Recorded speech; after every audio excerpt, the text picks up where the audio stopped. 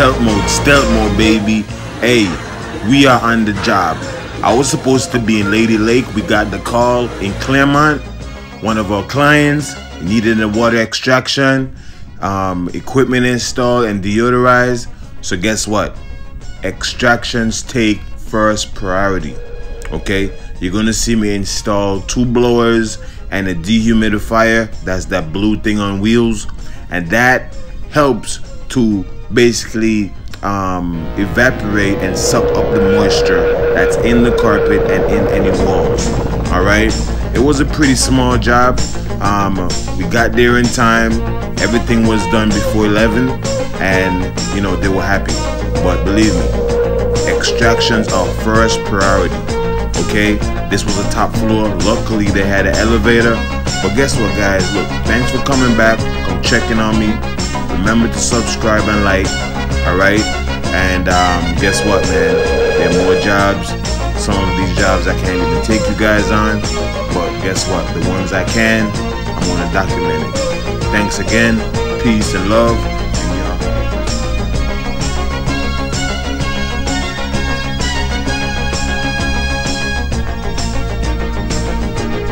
Bless family, bless.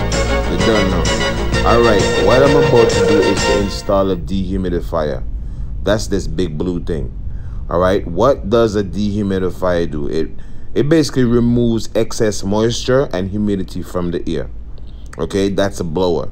That's to basically circulate the air to make sure, you know, the area doesn't stay damp. This particular DU covers 10,000 square feet. So if there's any other problems in this office, it's going to help to dry out and to take any excess moisture. Okay, and when there's moisture, you're going to have very bad odors. You're going to see a lot of dust mites. Things won't be good. So a dehu helps to dry out the areas. It helps to make your AC system work a lot better, because if there's hidden moisture in the apartment or in the office, guess what? Your AC system is going to work hard. Next thing you know, the lines are going to freeze up, and then you're going to have an AC flood, and then a guy like me will show up and basically correct the process. All right, so it's pretty simple. The blower basically circulates air around the office. The dehu removes the moisture that is being circulated, dumps it right in the drain, and you know, things go nice, things go well. That's why they call it professionals. All right, so that is basically what it is. After cleaning the floors, after extracting the floor, then we clean it, we put enzyme, and now we're installing drying equipment.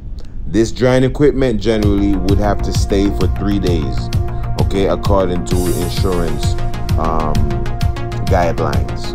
Okay, so guess what, baby? The best is yet to come. You know what I mean? For sure.